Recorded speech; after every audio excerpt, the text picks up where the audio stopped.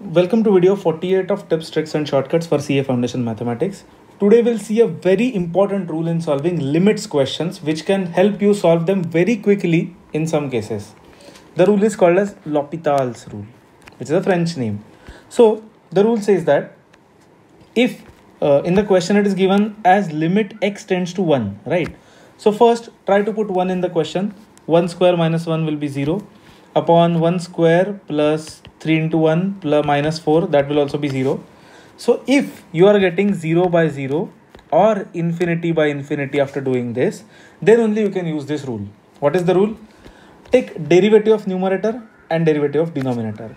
Derivative of numerator will be 2x upon derivative of denominator will be 2x plus 3.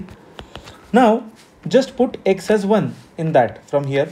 So 2 into 1 is 2 upon 2 plus 3 is 5. 2 by 5, that's our answer, option A. That's it.